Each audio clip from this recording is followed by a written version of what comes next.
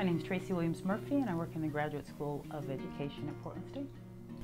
I work with people who are already educators in the field of special education who want advanced training or who want additional support for working with kids with special needs who are in their classrooms, both general and special ed teachers as well. So I work with systems level support programs, a multi-tiered system of supports in PBIS implementation, autism certificates, and ADSPED, adding an endorsement in special education.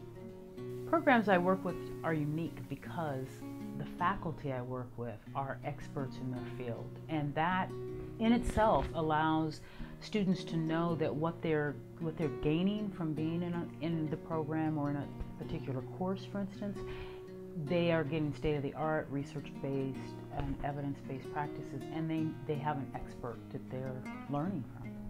My favorite part of working with students is hearing their needs, their educational needs, and trying to help them work within the things that we offer so that their needs are best met.